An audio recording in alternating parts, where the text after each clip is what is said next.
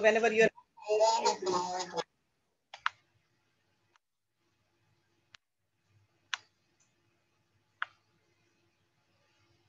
Om Guru Brahma, Guru Vishnu, Guru Devo Maheshwara, Guru Sakshat Parbrahma, Tasmai Shri Guruve Namaha. Om Bhu Bhuva Swaha, Tatsavitra Bhargo Devasya Dhimahi, Dhiyo Yo Nah Prachodayat. Asto ma satgamya tamso ma jyotirgamya mrityorma amritam gamya. Om sehna bhavatu sehna bhunaktu saviryam karvavahi tejasvi navadhitamastu ma vidvishavahi. Om shanti shanti shanti. Om. We are on verse number 69 of Narada Bhakti Sutra. And in this verse we learned in Sanskrit it goes like this: Tirthi kurvanti tirthani, sukarmi kurvanti karmani, shastre kurvanti shastrani. So he is saying, purify, sanctify the sacred places. Who does it? These bhagats, these devotees, par bhagat. So wherever they go, that place becomes a Tirath pilgrimage. They add glory to their actions. And they are the one who lend authority to the scriptures. Otherwise, the scriptures are what? They are inert by themselves. So these few rare saints in our society, they have understood the scriptures. They have lived their life based upon the scriptures. And they are the one who give the glorious vision to the scriptures. Otherwise, scriptures are just inert books. So such saints. So such a saint who has gained complete union with God. So par bhakti means complete union with God. His every act becomes divine. His consciousness is merged with God. This kind of a saint has nothing to attain for himself. अपने लिए कुछ नहीं. See, our actions are what will I get out of it? But these saints, everything they do is for God. God becomes their director. They leave that door is in his hands. When they cook also, it's a prasad. When they serve also, it's a prasad. It's not their act. They don't worry whether it will be less or more. So with the help of these scriptures, with these teachings, we have to increase our devotion and actions to that level. Our whole life should be just like Lord Krishna said, Jeev Kalyan. Jeev Kalyan. Okay? That means live a life to help others. Okay? So these saints are in such a class. Whatever they do, they bring happiness in others' lives, in God's face also. So that's why Narada is saying that whatever they do becomes sukaram. Whatever they say becomes shastra. Their words alone, they become shastra. Because what is a shastra? Those are the words spoken by those saintly people. And whichever place they reside in becomes pilgrimage. Wherever they reside. See, just like we are all familiar with the Ganga Mata we say, it starts where? Up there on the mountains before Gangotri. They say it's 19 kilometers, before Gangotri. A small hole. That's where it really starts. That's why that is called a Gomukh. It looks like a mouth of a cow. That's how it starts. And what happens along the way from there down to Calcutta? How wide it is over there? Several kilometers wide. What happened? So many other streams, they merged with it, kept on merging. So, does anyone say that Ganga is dirty? No. Even these days, we say the water in a Ganga is pure. We go there, we still pick it up. So, every stream which merged into it, it got the nature of Ganga. It became Ganga. So that's how these saintly people, whatever they do, it is pure. Samrat kahu nahi dosh gosai. They don't have any fault in them. Okay, just like a sun rays, no fault in it. So Narad ji is saying to us that every activity of these God realized saints is pure and holy. And you cannot evaluate their actions actually. You really cannot, because our evaluation is based upon our mental structure. You cannot do that. And now in the next verse, he's telling us, it's the shortest verse, just one word. How did they reach there? That means how can we reach there? How do we become Parabhagat, saintly in the real sense? So verse number 70, he says, Tanmaya. That's the whole verse. See, this is the beauty of this sutra form of writing. You got to understand what was said before. So it's like a series. It's like a garland. In the garland, the previous gem is equally important. And the future gem, the next one is equally important too. That's how it becomes a garland. Sutra. So Tanmaya. They are full with him. That's what it means. There's nothing else. God, God, and only God in them. That's how they become, wherever they reside, they are Tirath. Whatever they do, it's holy. Whatever they say, that's pure. So they live absorbed in Him, God consciousness. Because sometimes students like us, we might wonder that is Naraji claiming too much? So over here, he himself is removing this doubt from our mind. And he's assuring us that no, whatever I said, it is 100% right. That's how their life is. These souls are one with God. They are full with Him. Lord alone has come to refill their heart. There's nothing else in them. So ego has renounced. In our heart, what is, in our mind, what is ego? But in their mind, ego is dead, lust is dead. It is gone.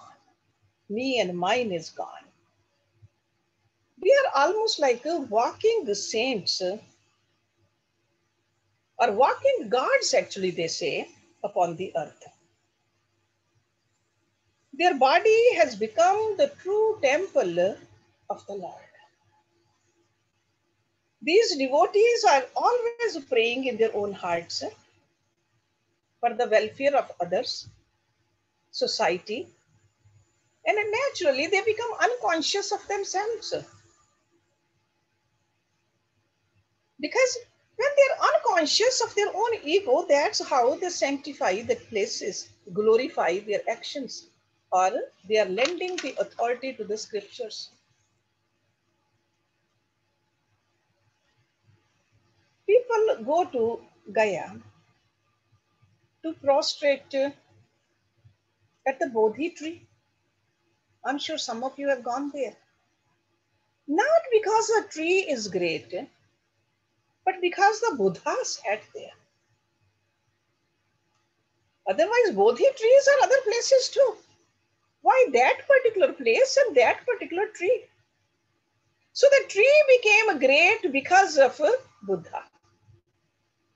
And Gaya is sanctified because of him, Gautam. He rediscovered his immortality there. He purified that place. When people like him, they live in a place, that spot becomes a pilgrim center. My own Guruji, he lived in that house in Hoshiarpur, his own place, his own house. He converted that into an ashram. Not just one or two or three or handful of people, but countless people over the years. They just go there. The minute they reach there, at the gate, they fall down into samadhi. Otherwise, it was a house. There are a lot of other homes around that house too. People don't go into the samadhi in the other homes, but why do they go into samadhi in that house? Because a God realized person resided there, made that place into a Tirath Sthan. Because we cannot absorb greatness from outside. We loan the greatness when we break all the shackles. So that's what he did. That's what Buddha did. So Buddha did not get great because of that Bodhi tree. Bodhi tree became great because of Buddha. Because these devotees, when they soar into the higher consciousness of the pure divine content, they beam out this holiness, this purity. It radiates out. So these kind of devotees, they soar into the highest peak of love. This is what love is. Another name for God is what? Love. So such a short verse Narada is giving us the complete instruction that we need to completely absorb ourselves into God consciousness. Maybe we cannot do that 24/7 yet, but at least start working on it. So that our absorption becomes such that everything we see God. At least when we go into our temple area, we see only God. We hear only God. We understand Him, presence of Him, at least for a few minutes a day. That's why in Gita, Lord Krishna, what did he say?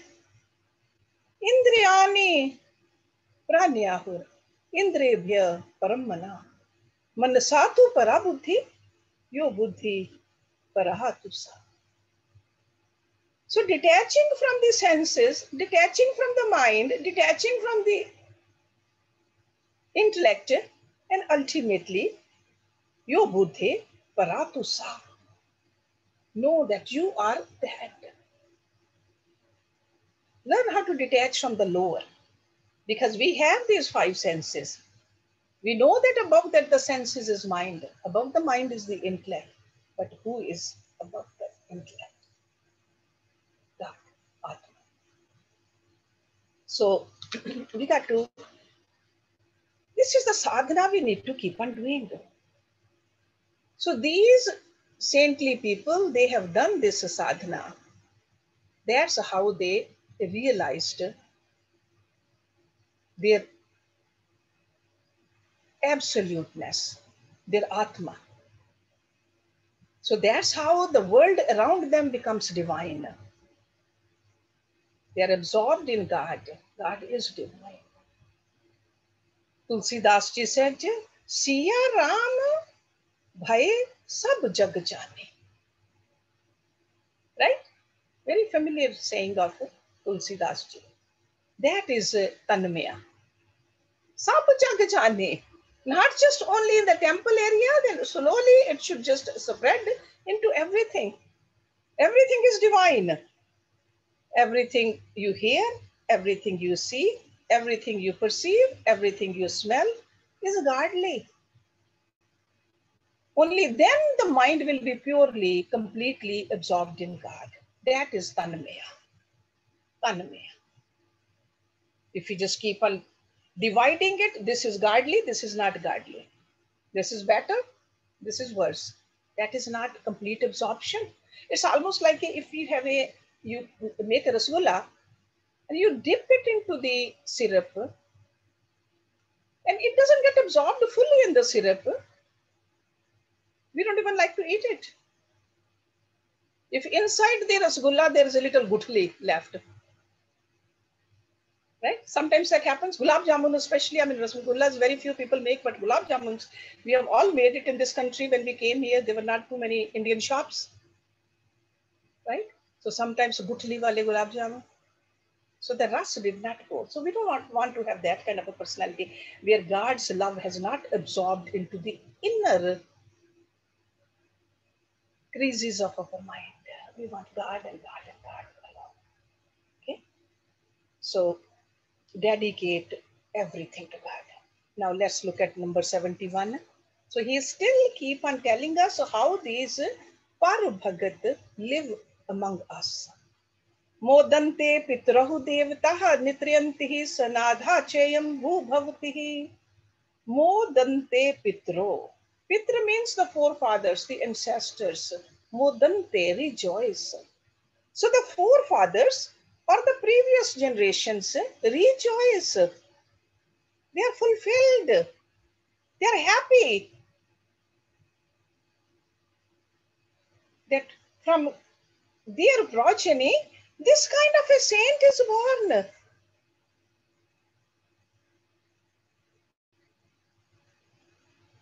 Devata Nrityanti, the divine beings. Devata means the good people, people who give. Devata means a giver. Good people dance in joy, Nrityanti. They are happy to see some people like this. Sanatha Chayam, this earth also becomes endowed with a savior. Sanatha. Sanatha means a savior. Bhu means the earth. Bhavati means becomes. So this earth also becomes endowed with a savior. Sanatha.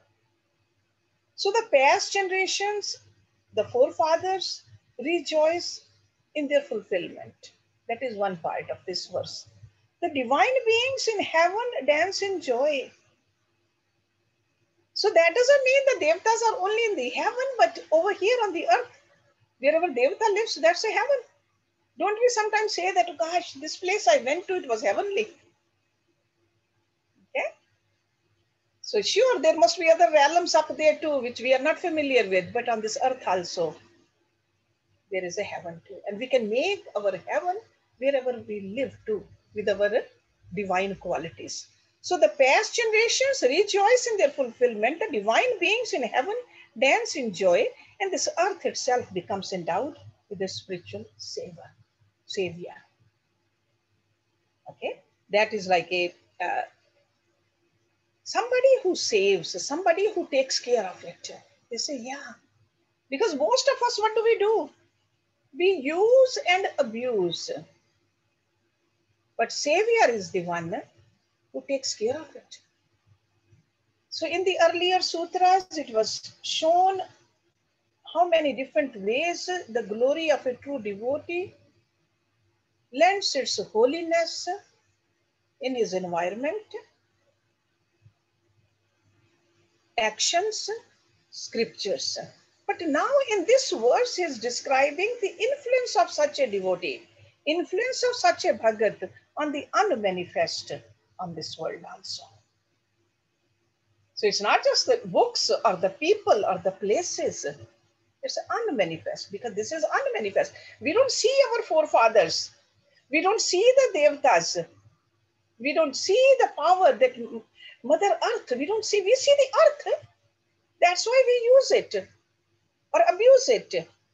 We are never thankful to it. But if we understand it's a Mother Earth, we are all familiar with the Mata Sita's birth and ultimately going back into the Mother Earth. It's living. There's a power. That's why early in the morning when we get up, we are supposed to put our feet on the earth. We are supposed to Kshama mangni chahiye. That I'll be walking on you all day long. You are carrying my burden. Please forgive me. Right? You all remember that verse? I think we talked about it a few weeks ago in our Wednesday class. We should do that. So when a devotee rises to this level, so we should not think that we have risen enough.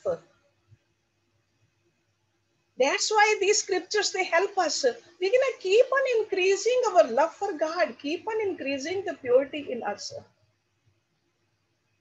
Where our heart overflows with love.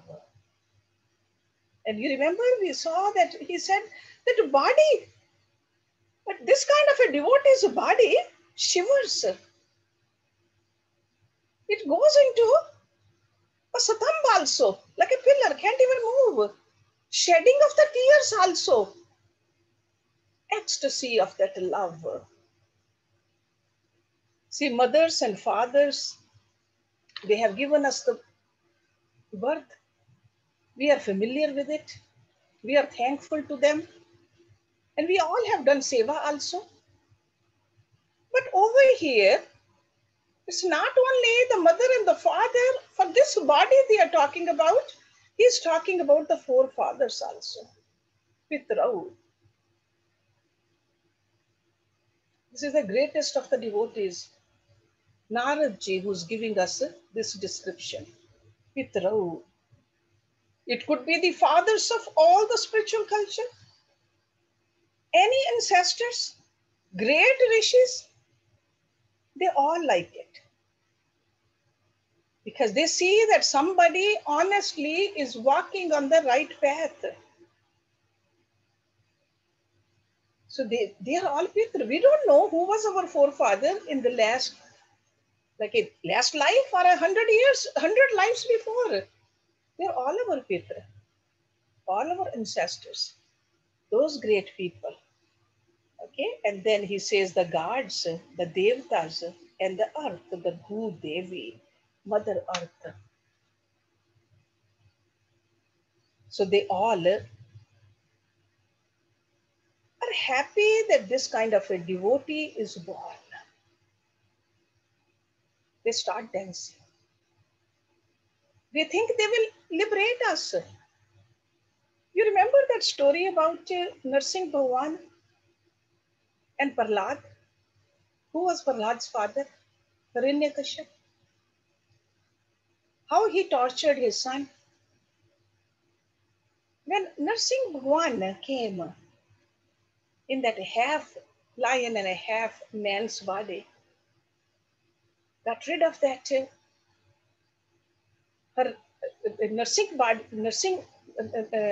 his body, because through that body he was creating a torture over there.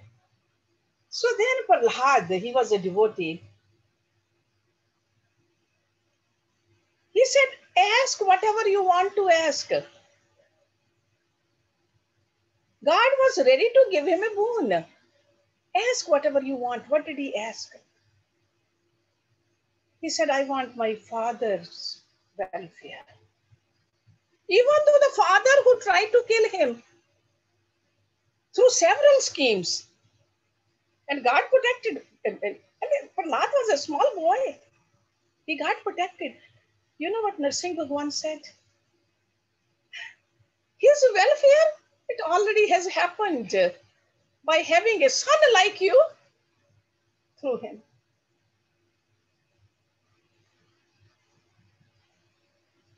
Okay? So it's like a pure devotion of a son liberated a father like that. So if we cultivate this kind of a devotion in us, we become a true lover of God. We can see that how our ancestors will feel. So that's what Narad is saying, that blessing of the Devatas, blessings of the ancestors, blessings of the Mother Earth, it's with this kind of a devotee. Those God realized saints make the whole earth blessed, and the ancestors blessed with their presence. Let's look at number 72 now.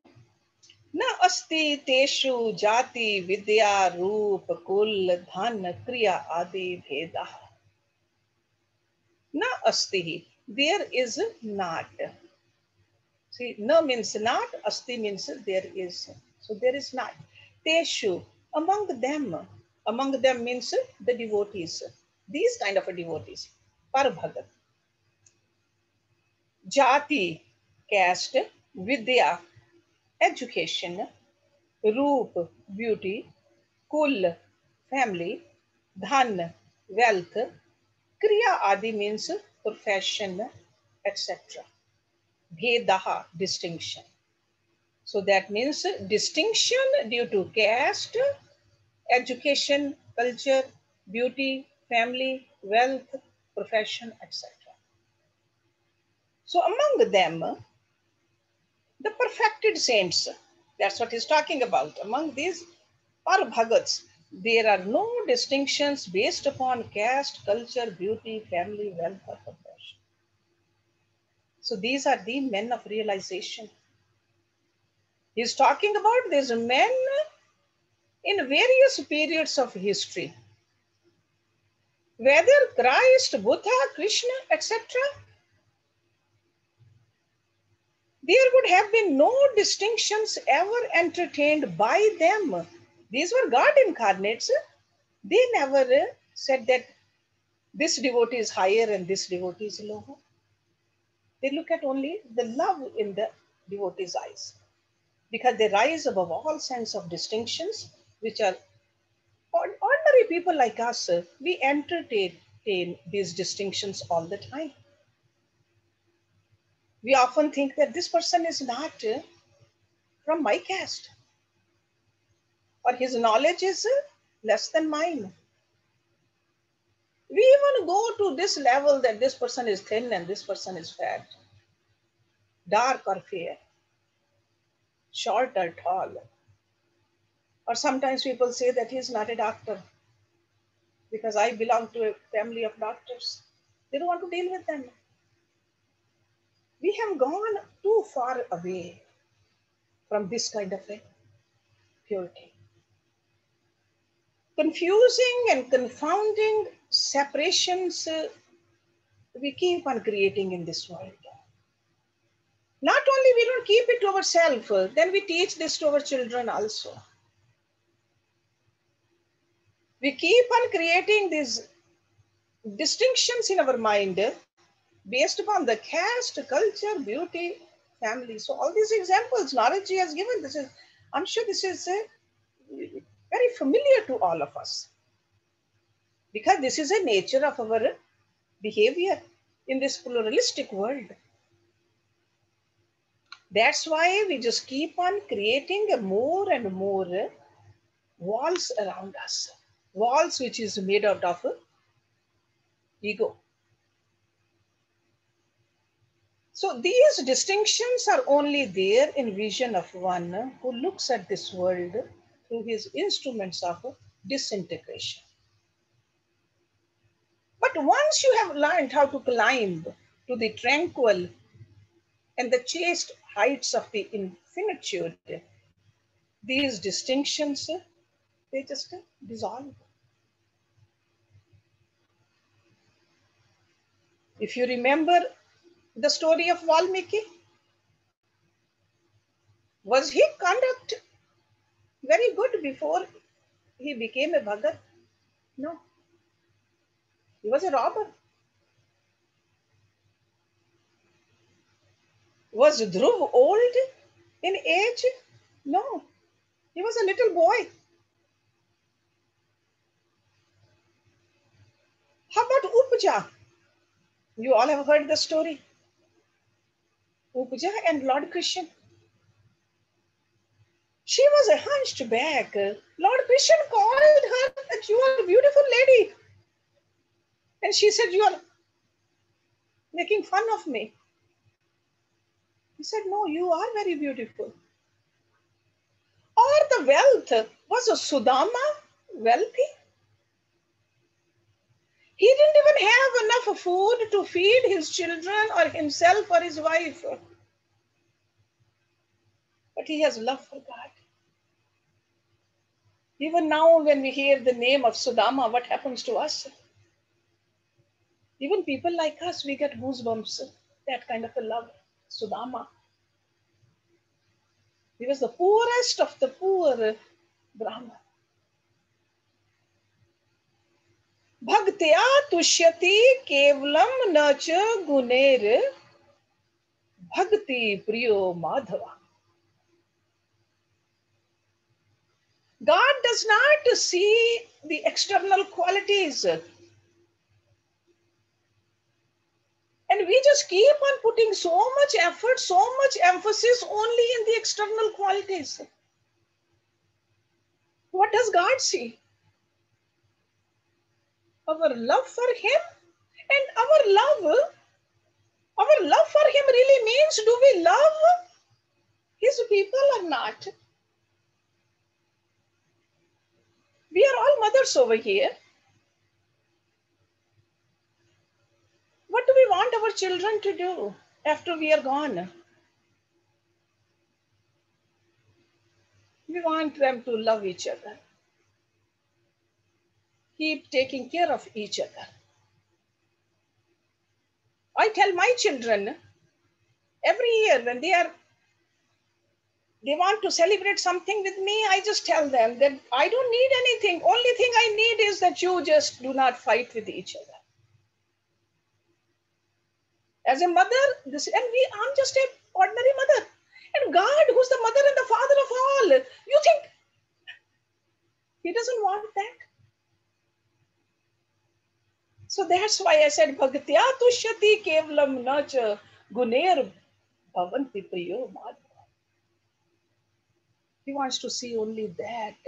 And when we can really feel that we are established in that kind of a love for all, no distinction, then our bhakti is increasing.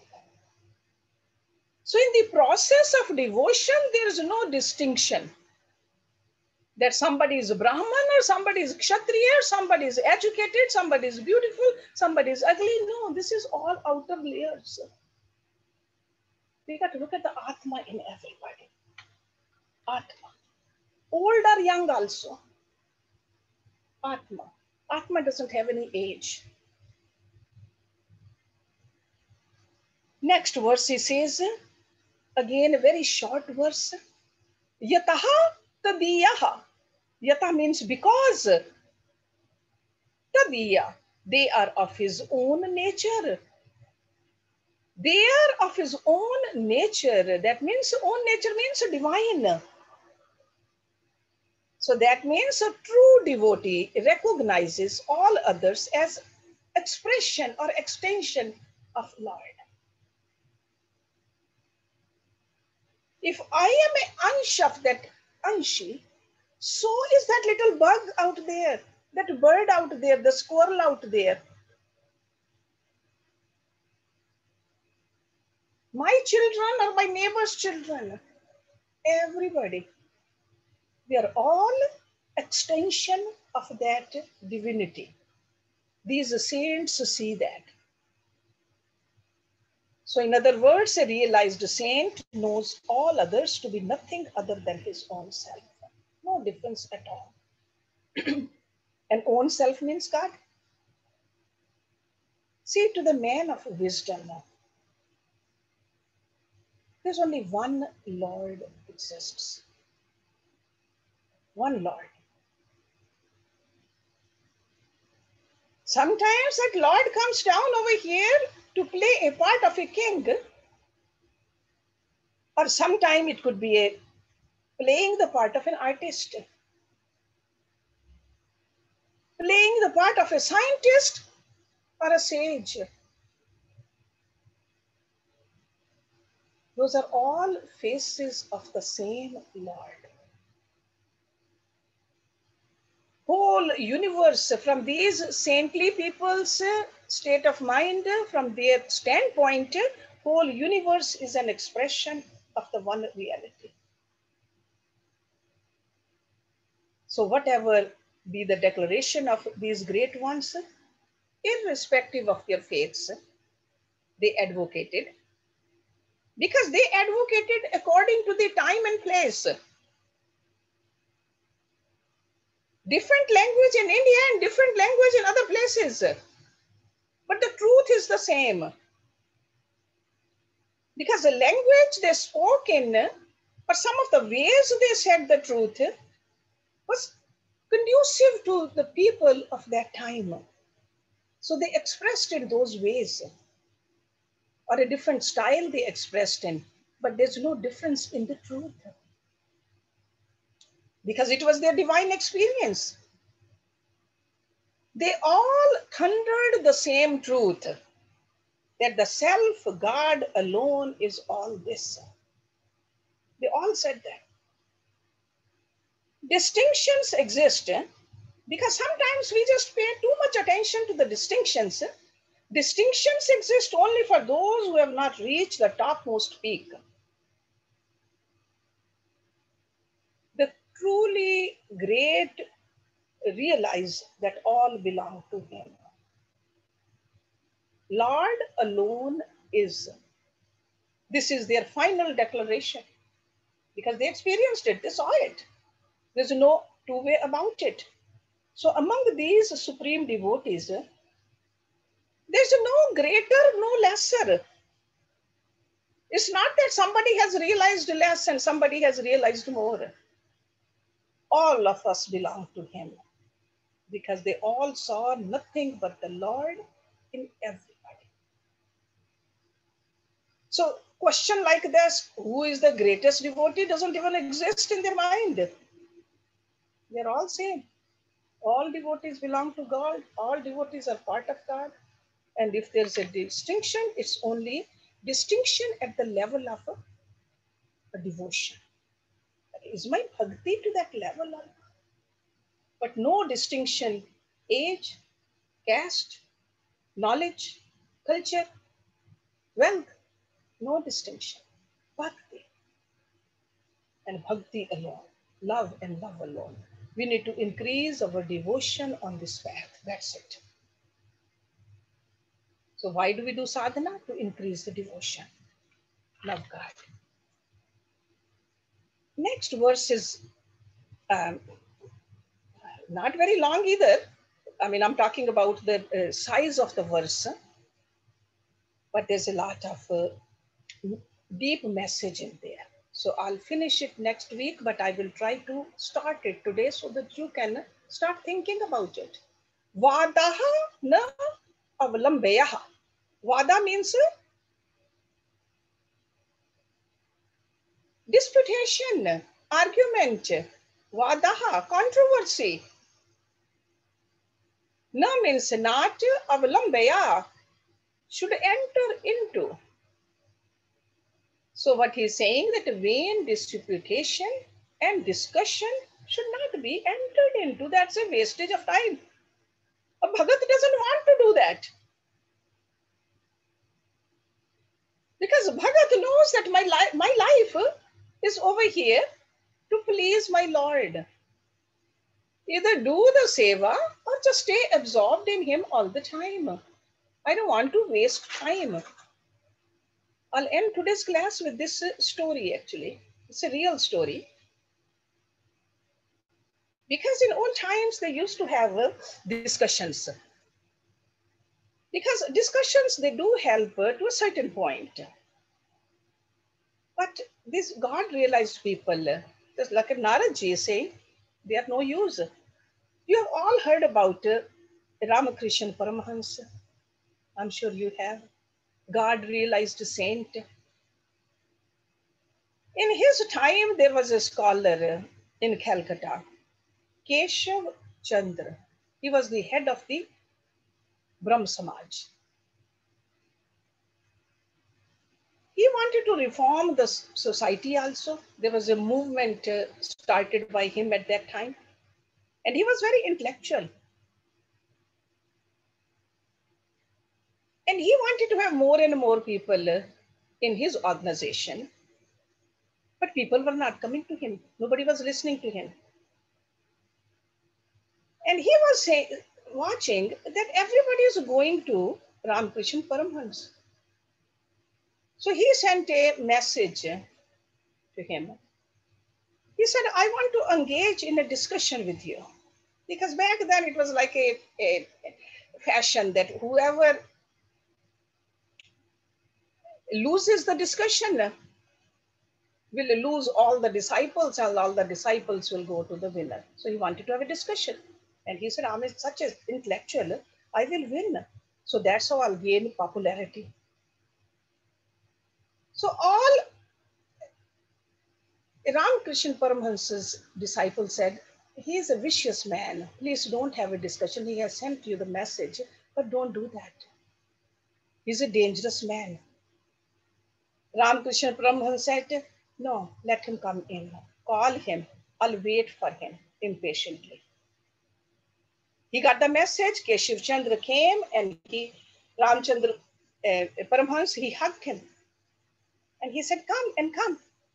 I've been waiting for you so long. I have heard so much about you. Keshav Chandra forgot one thing, that in order to have discussion or argument, you need two people. One person alone cannot do it. So he said, I want to have a discussion with you. He said, okay. Keshav Chandra said, there is no God. Reply to that, Ramakrishna Paramhansa said, wow, what a statement. And he gave him a hug. He said, the world is created by God. You said world is created by God, but who created God? He wanted to have a discussion. So Ramakrishna Paramhansa gave him a hug again.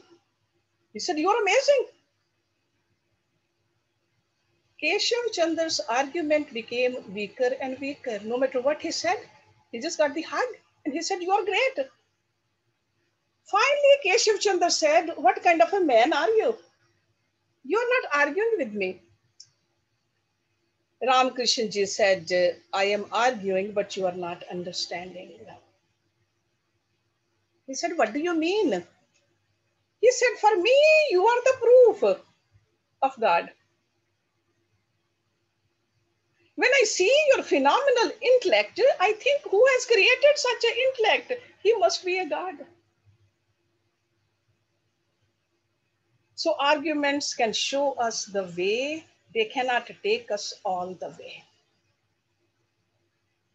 So that's why Narada ji is saying in this verse over here beautifully, Vada na avalambaya. Don't waste time in the arguments. Okay, so we'll discuss more about this verse next week because there's a lot more to say about it. But I wanted to just tell you this real story. It's not a fictitious story. So let's do the Shanti mantra. Om Purnamada Purnamidam Purnat Purnamudachyate Purnasya Purnamadaye Purnameva Visheshyate. Om Shanti Shanti Shanti. Thank you very much.